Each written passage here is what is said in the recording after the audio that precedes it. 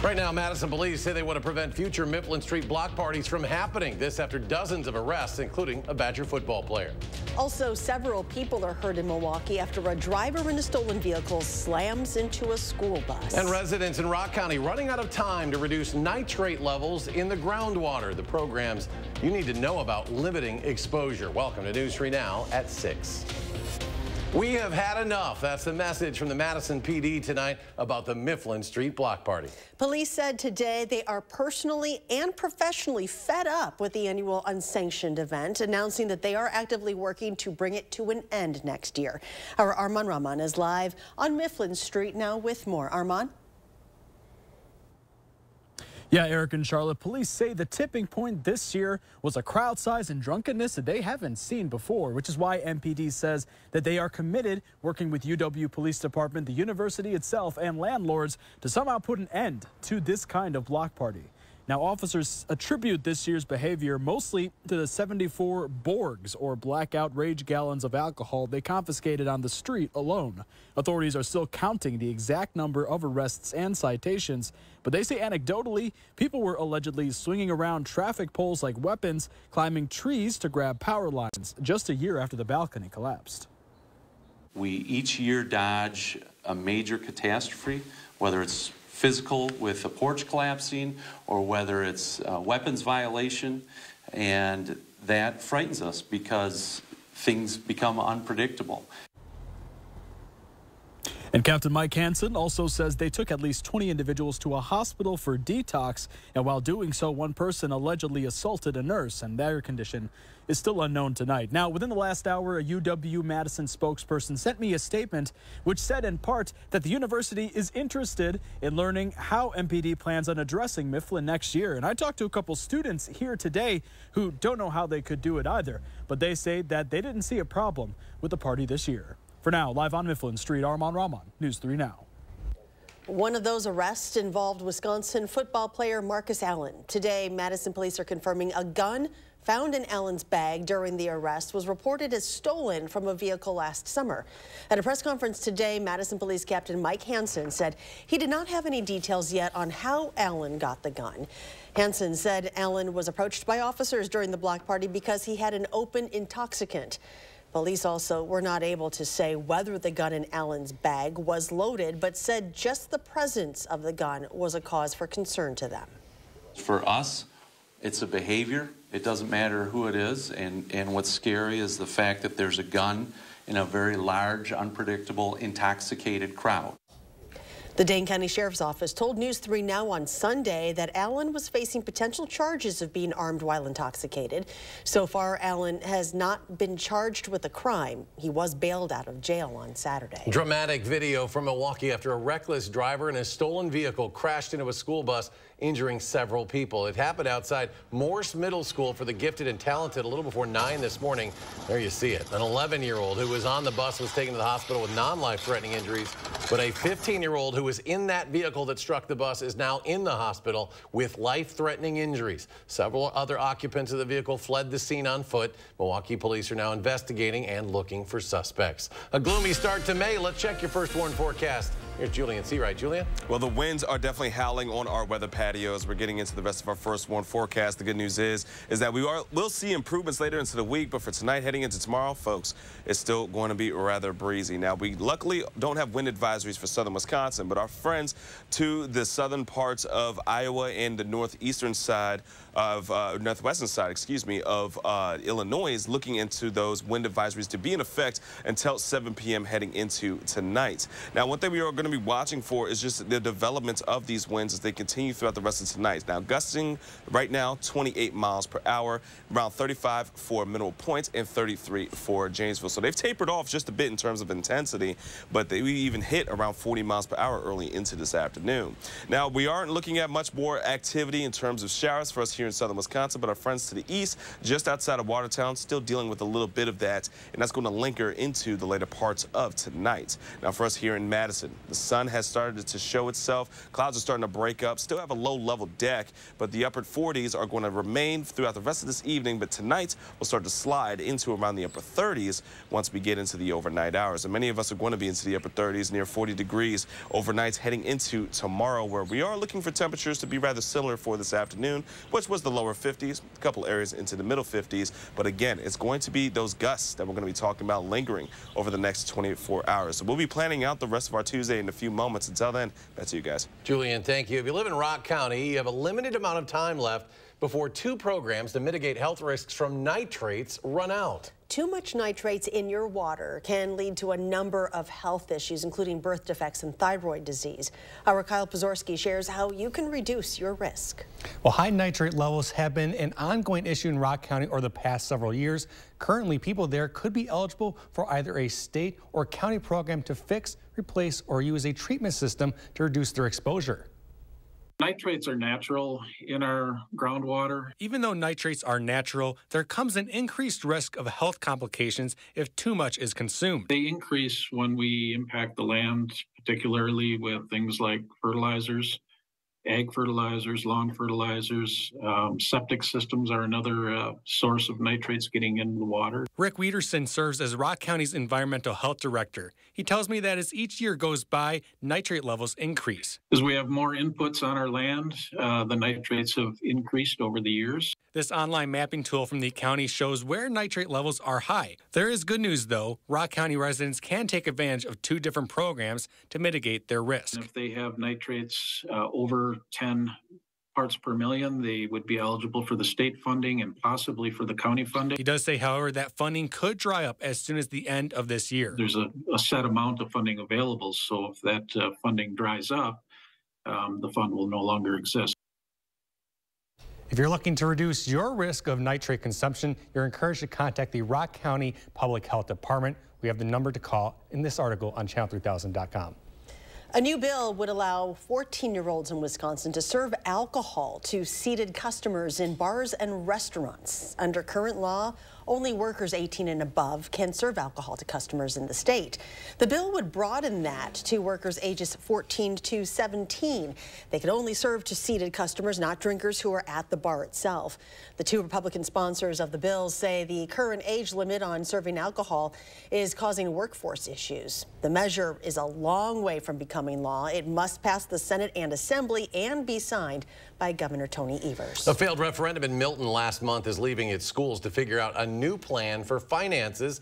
The district superintendent tells us this is something many districts in the state are having to respond to as well in the coming months. Our Catherine Merck explains what the district's plan will mean for staff, students, and their families.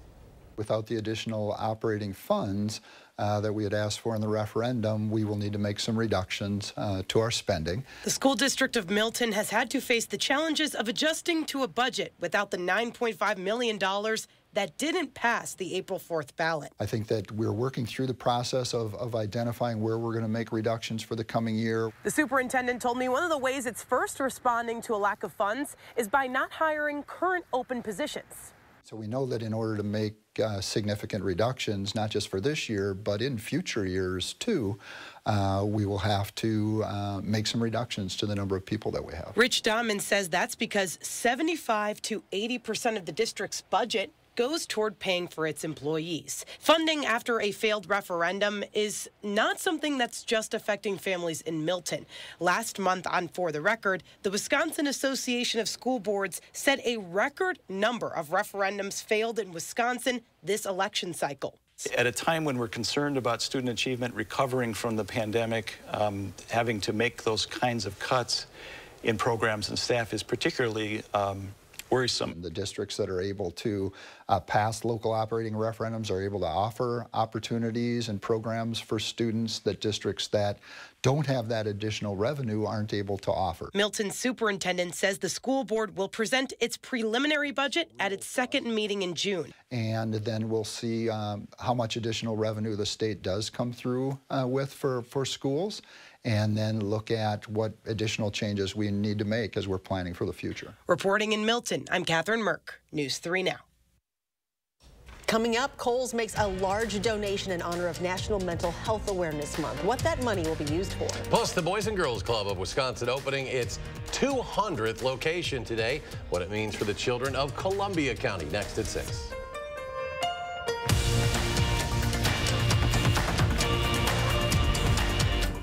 If you're having shoulder pain, I would recommend Ortho Team because I can do anything that I want to do. And before I went, it was hard to do anything. And the staff there is wonderful.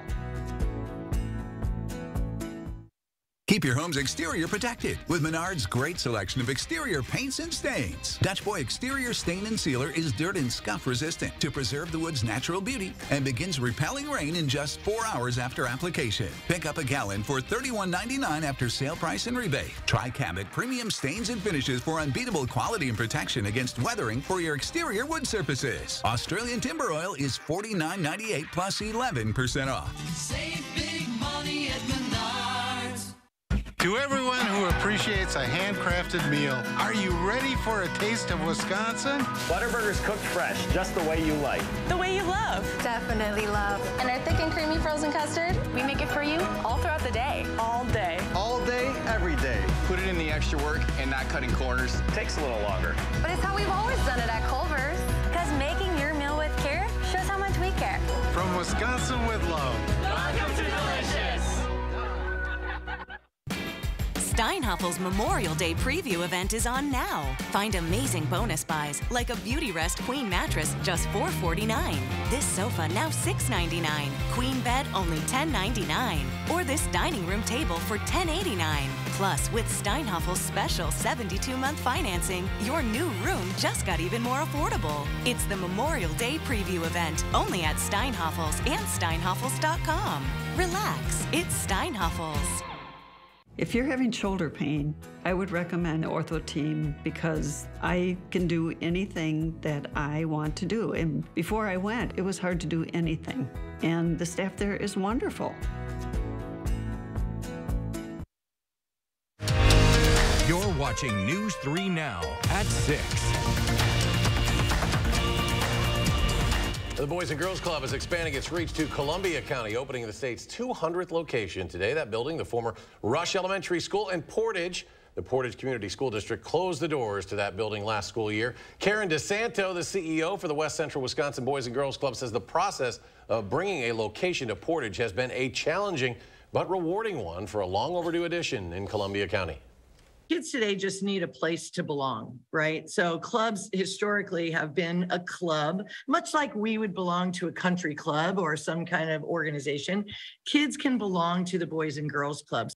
DeSanto stressed the importance of Boys and Girls Clubs around the country in providing children with extra education help they occasionally cannot get elsewhere.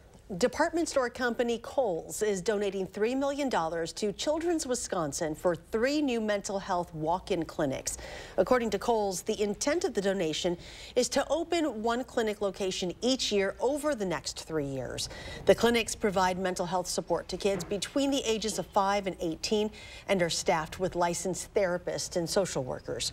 The locations for those clinics have not been selected but will be spread throughout the state. The CDC is ending its COVID-19 community levels system. Initiated in February of 2022, it used a color system to indicate levels of COVID infection. But the nation's public health emergency expires on May 11th.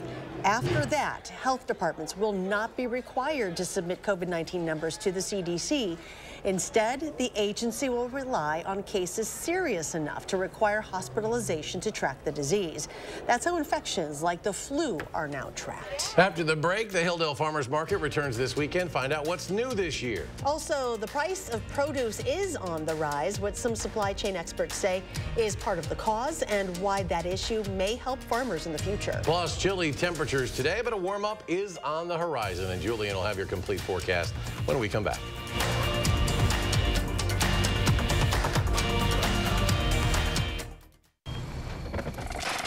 Did you leave the lights on? No. What the? I'll go check it out.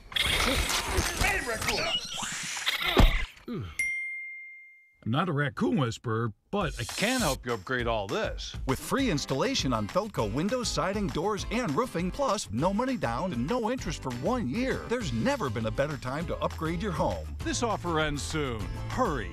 Call now. Call 866 for Feldco. Everybody wants a whiter smile because having white teeth projects self-care, confidence, and attractiveness. Whether you're on the dating scene, interviewing for a new job, or simply looking to improve your smile, what you need is Power Swabs. Power Swabs is as easy as snap, swab, and smile. You'll notice 2 shades whiter teeth in 5 minutes and 6 shades in 7 days. The thing I love about Power Swabs is the convenience. I mean, just you break it open, just rub it on your teeth, just like you're brushing your teeth, let it sit there for a little bit, and you're done. So I noticed I have a lot more stains on the sides right here. So with the Power Swab, I was able to go in there and really make sure that I was getting that coverage, and it really did work.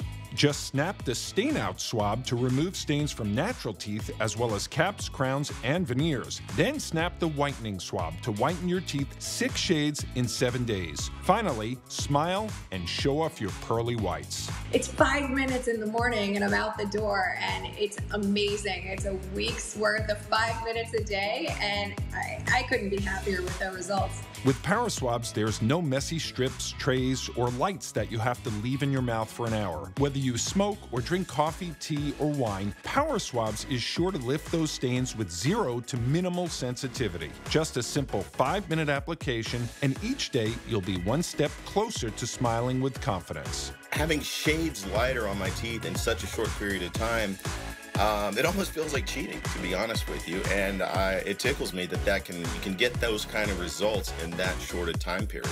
Try Power Swabs this Mother's Day and get 50% off your order and free shipping. Plus, get a free quick stick pen to remove those coffee, wine, or smoking stains on the go. Visit powerswabs.com or call the number on your screen. You're watching News 3 Now at 6. Welcome back. The Hilldale Farmers Market is set to return this Saturday. It features dozens of vendors selling cheese, locally grown produce, bakery items, and more. This year will feature several new vendors such as Blue House Blooms and Supreme Seafood. The market will be located in the parking lot behind LL Bean just off of Seago Road. It will continue every Wednesday and Saturday from 8 a.m. to 1 p.m. through October the 28th. Meanwhile, you probably noticed prices for produce have been going up at your local grocery stores. It's the result of some big weather events hurting farms around the world. Floods earlier this year in California's Salad Bowl devastated all kinds of crops from lettuce to strawberries, and crop issues here in the Midwest led to higher feed costs for ranchers, and many are now raising fewer cattle. However, extreme weather may also have provided at least one benefit. All that rain out in California that damaged crops also helped fill the state's reservoirs running low after years of drought. Now the farmers in the next planting season will be able to tap that water.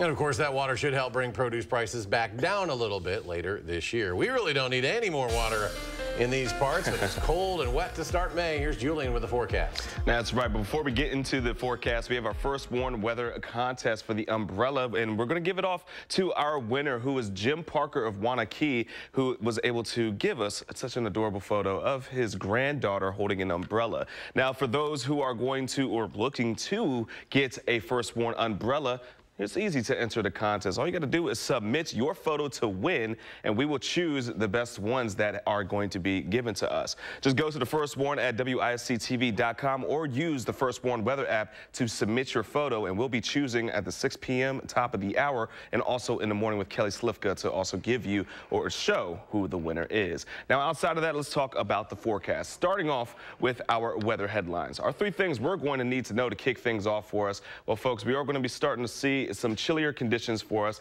and on top of it, well, we're also going to be looking for a bit of those winds as well. We had a little bit of an issue, but this is what we're going to see for our surface map. The low pressure system, which is just off over the Great Lakes near Canada, has been rather robust, which has really tightened in those isobars, which has brought in windy conditions throughout much of the upper Midwest, and that's going to continue throughout the next 24 hours. So those gusts that were reaching around 40 miles per hour will continue heading into the night, start to taper off just a bit, but heading into Tuesday, we're still looking at breezy conditions, and it's going going to be rather chilly to kick off our first week of May.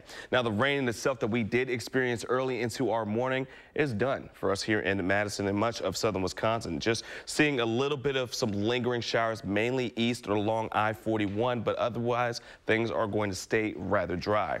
Now, the gusts, we're going to see those taper off in intensity heading into the overnight, but from Madison and the areas to the east, we're still going to be hearing those howling winds throughout the overnight hours. Waking up for tomorrow morning, still going to be more or less the same. The lower 30 miles per hour gusting winds are what we're going to be anticipating to be on and off throughout the course of our morning, and then pick up in intensity throughout southern Wisconsin heading into our early Tuesday afternoon. So be prepared for another windy day and some chilly conditions. Tonight, our temperatures will fall into the upper 30s. Still going to have a bit of some cloud cover that's going to return for us heading into tomorrow. We are expecting another cloudy day. Not going to need too much in terms of the sunglasses, but temperatures will be rather similar to what they were for us today, into the lower 50s with a high around 51 degrees. Tomorrow for areas to the west and southwest, Platteville around 53 degrees, 53 for Lone Rock, and 52 for Janesville. But again, be prepared for that to feel a bit chillier because of those winds. Now, take a look at our future track. Any shower activities mainly going to be north and east of Dane County, especially around the 3 o'clock hour. Looking for a bit of that mixing as temperatures do fall just near the freezing point. Might see a couple of little sprinkles going into our early morning, but overall things are going to stay rather dry. And as we get to the lunchtime hour into our early afternoon, might see a couple of showers, but the lower 50s, and again, those temperatures are still going to be rather chilly with those winds at our backs. Taking a look at our first warned 10-day forecast, we are going to see things improve. It's just going to take patience. Over the next couple of days, we'll see the 60s heading into our Wednesday, then finally heading into the weekend. We are looking for those upper 60s and even 70 degrees by the time we get into Sunday. The best part about it, not looking for too much in terms of rain conditions, but we are still seeing some sunshine and the warmer weather on the way.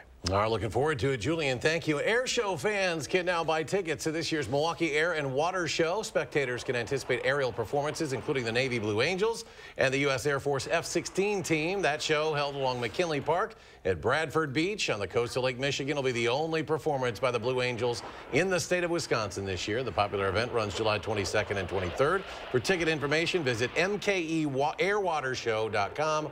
or call that number there at the bottom of your screen. If you love hiking in Wisconsin, you can now show support for one of the state's longest trails on the front and back of your car.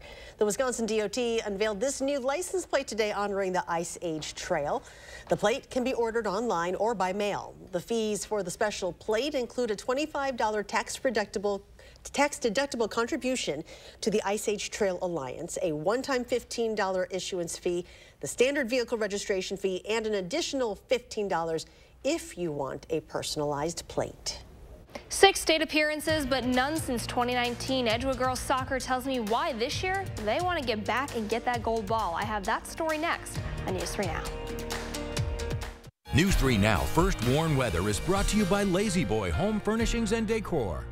Discover a shopping and design experience as comfortable as the furniture. Lazy Boy Home Furnishings and Decor. Schedule your free design consultation today. As summer approaches, is your house ready? Over 7 out of 10 homes are poorly insulated. Is yours? Here are some of the signs. Is your house too cold in the winter?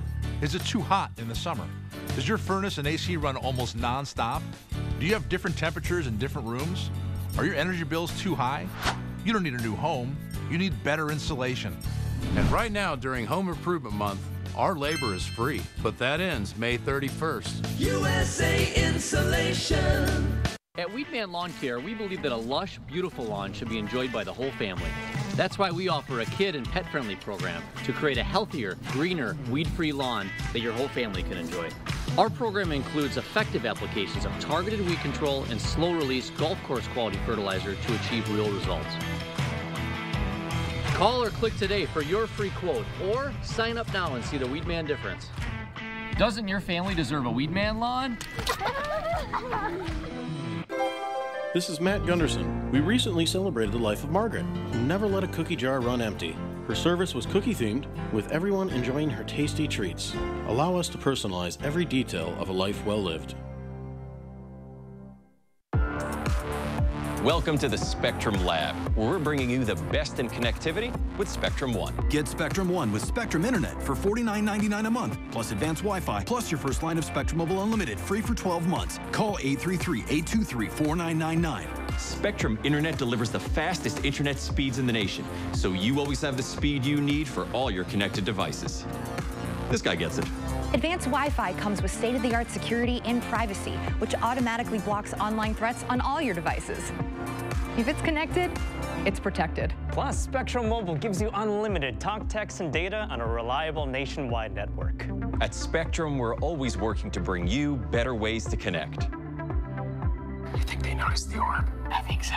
Get Spectrum One with Spectrum Internet for $49.99 a month, plus advanced Wi-Fi, plus your first line of Spectrum Mobile Unlimited, free for 12 months. Call 833-823-4999. Visit Spectrum.com or Spectrum Store today. Play games and win prizes to benefit survivors of domestic abuse. Tomorrow, Josh is in the 608 with the preview of Felicia's Donation Closet Casino Night. And you'll just have to hang on for another day. We do have some warmer weather in the forecast this week. Join us tomorrow between 4:30 and 7.